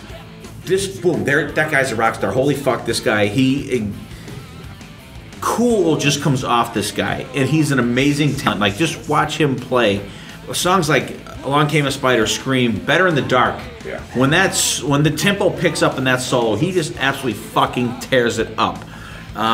Even the song Push, probably the most radio-friendly poppy song on the album, is still very good. The song Throwaway Children on it, that was supposed to be pretty much We're Stars, Feed the Children type thing, part 2, but it never came to fruition. Right. And I'm just going to bust away from guitar players for 1 second. In the song Before the Fall, listen to the fucking keyboard solo in that song. It takes you back to, like, boom, this could be a fucking Deep Purple song. The keyboard player is Scott Warren on there. He's played on a ton of friggin' albums with a shitload of fucking bands. Look him up. Great keyboard player. But the whole album, this is a guitar album, and it also does make you forget about. It makes me at least forget about the Tracy G albums and even Lock Up the Wolves. Nothing against Tracy G or Rowan Robertson, both phenomenal players, but this album is like, holy shit, definitely one of the top Dio albums. Right. Interesting side note, it says here, that he auditioned for Kiss, did not get the gig. That would have been a very interesting, because this guy could play, without a doubt. Nothing against my Kiss brothers out there, but I'm glad they didn't. I think if you had Doug Aldrich in Kiss, he would have been as wasted as Vivian Campbell in Def Leppard. Without a doubt. Yeah, that's my take on it. And nothing against Tommy Thayer, and nothing against Vivian Campbell in Def Leppard. But if Doug Aldrich was in Kiss, it would just be a waste. It would be Gene and Paul would not be happy. It would be a waste of his talent. I just don't think that they would tap into his talent. No, listen to his stuff with White. You just stand there and play. He's Don't good move. buddies with Gene Simmons still as this day, but didn't get the gig. He's got to be good friends with Gene Simmons because he's on the Kiss cruise. Fucking he wasn't on last year before, but an amazing player, super cool guy. I said hello to him a couple times on Kiss Cruise 6 when he was there. And he just comes out and just hangs and watches the other bands and stuff. Just these guys he's on a cruise too. Yeah, yeah. I mean, these guys. You don't mob them. Just come up and say, hey, good job. Good to meet you. Whatever. If you don't mob these guys, they'll be cool. You be cool, they'll be cool. Exactly. But just an amazing album. Just like I said, when BC put this in, I was like, holy shit! Just like that beginning riff just it brings it home. It's like, there we go. We're back. We're back. Absolutely. Back to 1984. And so then they tour a lot, and actually they came out with they did Holy Diver live with Doug Aldrich, and then there's a bunch of other songs that's on that live album with Doug playing. Watch the videos, watch the DVD. Say that one. And it's with the live one. And actually it's a live release also. So definitely check that out. And then after this, Doug goes in to Whitesnake, and then Craig Goldie comes back for Master of the Moon, which is the last official Dio album before, because he went back to the guys with Sabbath after this album. So Master of the Moon, baby. I didn't like it. It's probably my least favorite out of all of them. I don't know why. I don't know what it is. It didn't catch my ear. The only bright spot is maybe the solo in I Am, but it just I don't know what it was. It just maybe it's from the progression of Doug Aldrich, and then you put this one in after that. You're like, maybe if you listen to them, maybe you listen to 2 Tracy G's together. Maybe you listen to 3 Greg Goldie albums. Maybe it would be different, but I don't know. After I listened to it twice, and it just didn't grab me. It's okay. Like it loses its touch. One More for the Road is a punch in the face. That's a great song, but I kind of on that similar vein. The rest of it takes some getting used to. Again, like I said, it's like a bell curve for me, where it hits a pinnacle in Dio's career. And this is it kind of goes downhill for me as a Dio fan. But I love One More for the Road. And again, Goldie's back, and you could tell. So. I agree with BB. I mean, like, you go from Doug Aldrich and just the way that last album came at you. I mean, I like this album. Don't get me wrong, but I mean, to me, it's different because you're changing guitar players. Well, one for the more. Jesus Christ! One More for the Road is good. Death by Love. I Am. I like the solo in that. But overall, for Goldie, I like this one. All right, Master of the Moon. Craig Goldie is back. And in the meantime, between Killing the Dragon and the recording of Master of the Moon, Doug Aldrich goes to Whitesnake. Craig Goldie comes back. BC and I go to see Iron Maiden on July 30th, 2003 at Madison Square Garden. And I believe Maiden was on the Edward the Great tour, I want to say. And it was Motorhead, then Dio, then Maiden. And we were right up on the side. And amazing set, because throughout the years when you've seen Dio, he'll do like Long Live Rock and Roll, Man the Silver Mountain, but they're usually and like even Stargazer, they usually be in a medley. You usually see just snippets of these songs, and then they'll go into something else. But on this one, they opened up with Killing the Dragon. They did Last in Line, and then they start up Stargazer. So I'm thinking, oh, cool. In the hopes were realized they did the whole song of Stargazer. No kidding. Absolutely amazing. I went out of my fucking mind when they did that. And then they went into Stand Up and Shout, Rock and Roll, Ice Speed at Night, Dream Evil. They even did Rainbow in the Dark, Holy Diver, and Heaven and Hell. Just an absolute. See, now that's a nice mix of Dio chronology. And there, and Craig Goldie, I'm telling you what, when they did Stargazer, I was like, oh my God, this guy is absolutely fucking amazing. I had a slap. Well, he's got to play Iommi. He's got to play Blackmore style. He's got to play everybody else's style. Yeah, that's hard to do. Yep. And he nailed it. And we were right up on the side of the stage. And after the show, they're going out. Simon Wright still has a drumstick in his hand. I'm like, dude, throw the stick. Boom, throws it up. Boom, I got it. It's at my house. Beautiful. Nice. And actually, my Number of the Beast Eddie is holding the Simon Wright drumstick from the Maiden show and a Nico McBrain drumstick from the show. And I'll trade you. I have an Yngwie Malmsteen pick. I do. And a string. I broke a string and threw it at me. I was Stop it slow, but he threw it. You can come up and visit the drumstick anytime you want. As for you, sir.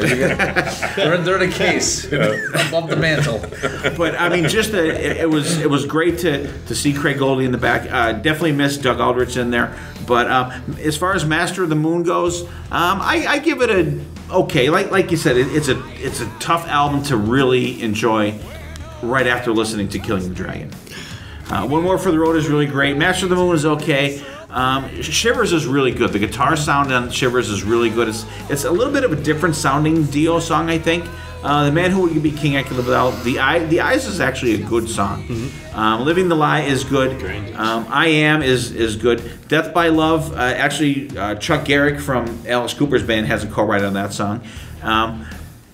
Is very good. It's a really good album. If you listen to it as a standalone album, it's great. The guitar playing on it is fantastic, but it's way overshadowed, I think, by Killing the Dragon. You can pick and choose. You can pick from all the Dio albums and have a kick-ass playlist, but a bulk of your songs are going to be from the first two albums. Yes. And you're going to mix throughout for everything else. I think it would be a perfect pick list. We'll go around. We'll do our thing. Dave, when it gets to you, go plug your band. Let us know any shows that are coming up. Let us know what's going on with Legends tomorrow night. We'll be there, a small piece, because it's a beautiful place. This show would have happened by the time you guys listen to this. Yes, and Crazy Fingers up in Lake Wallenpop back there. Crazy Fingers. Okay. So good place. Used to be pop-ups in the day. Nice folks. Great place. And your band is? Blue London. And where can we find you? www.bluelondonband.com. Facebook, Be Blue London, because Facebook are jerks. Enough said. He just got banned. They're going to shut me down. Red flag. Yeah, great episode. I love Ronnie James Dio. Ever since I heard We Rock, he just sucked me right in, and just a great episode of going back to the old tunes and the some of the stuff from maybe like, Master of the Moon you only heard maybe once or twice, and you kind of threw the CD in the shelf and you haven't listened to it since 10, 15 years. But yeah, this is close one of my favorite ones. I love Dio, and just a great musician. His lyrics just blow me away, and he always paints a picture in my head when I listen to him. Dio, for me, it reminds you of, as a kid growing up, of why you wanted to be a rock and roll, someone who just wants to play an instrument and try to be a wannabe rock star. I remember writing a paper for my college essay. I actually have written songs when we were first writing stuff, my now wife and I, back in the mid-'80s, and two of the songs that I wrote ended up being like Dio songs. Like I would have ripped him off writing those riffs. I had them first, but they were his thing. That's the way I think, and that's why I can't write songs like now because they're too Dio-esque, and if you want to do those things. Sonny and Cher does Dio. I write about dragons and those kind of. That's what I write about. Joe doesn't want to sing dragons because I've always just been by that. And I wrote I remember writing a college essay saying that was my dream, that I was just sitting in the audience, Carbondale Area High School, and Ronnie James Dio just walks out on stage and talks to me and gives me the lyrics to these songs that I got up the next morning and wrote, and it ended up. It was pretty much a rip-off of an album like 3 years later would come, and I thought I was a genius, but not so much. I just all the Dio in my life. But he is the entire career. There's one thing about Dio, you know it's Dio when you hear him. He's got that. He's rock to me. I mean, rock and that heavy rock. It doesn't have to be screaming. It doesn't have to be anything. Pretty. He's rock to me. I agree. I mean, there's a handful of bands. As soon as I heard them, I was like hooked and never left. And Dio is definitely one of them. I mean, you cannot go around with Dio. I mean, and the guitar player. I mean, Dio, not to compare him to anybody, but like Ozzy, I think he's always surrounded himself with great talent. It's kind of funny because I had the same exact thing that you had, Dave. Back when I was in a band, like I was like, you know what? Maybe I could be the main songwriter of the band. And I had one song that was called "Wounded Tiger," and I definitely ripped that off, like the "Ride the Tiger" part of "Holy Diver." And I'm thinking as you're talking, I'm like, gee, that is exactly what I did too. I was ripping off Dio. Like it's just like it just gets ingrained in you. That's the thing, though, because you want to write songs like that. Yeah. I did. I still do. You want to write songs like he does. And that whole anthology of stuff from 72 is when he first comes out to 2010. Yeah. Fantastic. Yeah, he manages to paint like a whole world in your head. Just put you in this mythical realm and you're just on for a journey. And I think each of his guitarists add to that mythical place in a different way and in a cool way. I think he knows how to pick them, I'll say. All right, we are massive Dio fans here, as you guys can see. Each guy, I think, has their own little niche of the Dio catalog that they like. And I got to say, before I go any further, Dave has the most fucking awesome shirt that I've ever seen on here. I was looking at that before, yeah. I am not a fan of Charlie Brown and Snoopy in any stretch of the imagination. I hate them. But awesome, Dave has a shirt on here. It's, who's the girl? I don't know who the girl is. Sally, I believe. Sally. And Charlie Brown. And Charlie Brown in front of him. Of course, Charlie Brown with his head down, consummate loser. And above it, the shirt's above it. It says, in the balloon thing. I still miss Ronnie James Dio. The shirt is fucking epic.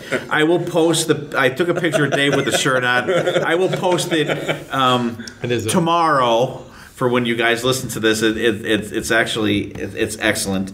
But we just wanted to highlight the guitarists in Ozzy's band. We did it with Dio's band. And BC got me thinking Ozzy. Sorry. And we did that with Dio's guitar players. And BC's absolutely right. He's always surrounded himself with talent. Like we talked about before, if you think of epic metal albums, you're going to think Last in Line, you're going to think Holy Diver. Just in the people that he's surrounded him with, you have Vivian Campbell, Craig Goldie, Tracy G, Rowan Robertson, Doug Ulrich. These guys are just amazing guitar players. So what we're going to do is, before we wrap up here, we're going to go around the table and give us your favorite Dio guitar player, guys. BB. I guess first, you got to go with the Godfather. First you definitely have to go Vivian Campbell. Then next, I'm going to go Doug Aldrich, Rowan Robertson, Tracy G, and Mr. Goldie's going to hold up the end. I agree with you. You got to go Vivian Campbell, Doug Aldrich. Then I'm going Goldie. Then I'm going Robertson. Then I'm going Tracy G. Vivian, Aldrich, Tracy G. and Goldie, and then Robinson. Tony Iommi. He's not in the band. Richie Blackmore. No, it's Vivian, Doug, and then everybody else is kind of vying for a place on the pedestal. I'm gonna say that Vivian, definitely, you have to go with those first couple albums, and I'm gonna go just for the sheer like holy fuck, listen to this album, Doug Ulrich for Killing the Dragon, Craig Goldie, they're neck and neck, those two though, just for on the strength of seeing Craig Goldie live, and Craig Goldie actually has a new band now also with Simon Wright and Rudy Sarazo. It's called Dream Child. Check those guys out. Very Dio-esque. The guy sounds really good. He does. And the music is fantastic. So definitely check those guys out. Dream Child. And so I'm gonna go Vivian, Doug Alders just by a hair. Craig Goldie, and everyone else is gonna be tied for the rest of the field. Good job, BB. We want to thank you guys for listening out there. We went a little longer today than we have on our last couple episodes, just because the material, we wanted to do everything as much justice as we could. So you guys get out there, listen to these albums. Don't just listen to Holy Diver and Last in Line. Get out there and check out Magica. Definitely check out Killing the Dragon. This album, it will tear your fucking head off. It's great. Listen to the Tracy G stuff. There's a lot of interesting stuff there. A lot of good rockin' tunes. Stuff from Lock Up the Wolves with Ron Robertson is great. Listen to the song Wild One. It's fantastic. Even Heaven and Hell. Heaven and Hell. Yeah, go back and listen to everything else. Listen to the even the Last Sabbath. You know, Heaven and Hell. They were great. Devil I Know is a great album. Heaven and Hell. Mob Rules. Long Live Rock and Roll, Rainbow Rising, Richie Blackmore's Rainbow. Check out the Elf stuff if you want to get a good scope of like kind of where Dio came from. Listen to the old Elf stuff. Get out there and delve a little deeper. Get your shovel out there and dig out some of these deeper tracks and these deeper albums. You will not be sorry. And thank everybody for listening. And Dave, thank you once again for coming on the show. We want to thank everybody out there. We love you guys. Keep sharing us. Tell your friends about us. By the time this comes out, I will be on Kiss Cruise 8 and having a good time there with Rob and Chris. We will be doing a Kiss Cruise wrap-up show in a couple weeks. And hopefully the plane situation. Yeah, hopefully our flights are good to go. We'll let you know how our travel plans worked out. And thanks for putting that on the end of the episode last week. Yeah, that was pretty funny. No so you guys, thank you very much. We love you guys. We will check you out next time, and there definitely will be a next time.